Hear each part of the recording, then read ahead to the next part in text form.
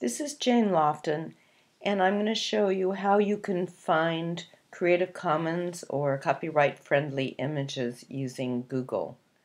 Google has recently really made this a lot easier for you.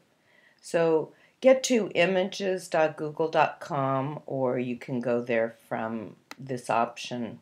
If you're not there already, you'll find images at the top of the screen when you're on the Google screen. I'm in images already. And I need to start by putting in a search. I'm going to search for libraries. And it's going to come back with images of libraries, of course. Notice up here, though, and these may or may not have the right kind of license. Most of them will probably be copyrighted. But I'm going to now select Search Tools. And one of the options is usage rights. I'm going to click on that. And I want labeled for non-commercial reuse with modification. So I'm going to choose that one. And now it's going to filter the results to only be ones that it's identified as Creative Commons or public domain and license for modification. And if I see an image that I like, I'm going to click on it to see it in the larger size.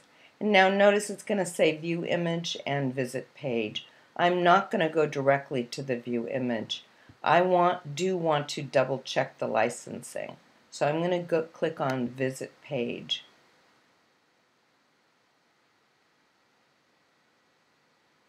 And then I'm going to find the image on this page. There it is. And I'm going to click on it to get more information.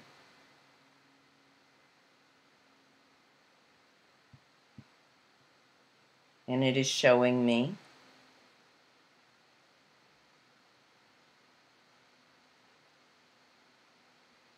that the copyright holder has released it into the public domain.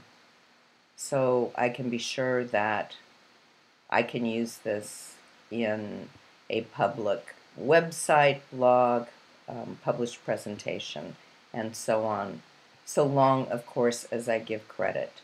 Do remember always to follow the image to the website and double check the licensing, because sometimes images aren't correctly tagged, and when you get to the website you find that there is no indication that it is Creative Commons or public domain, in which case you want to continue and look for another image that you can use.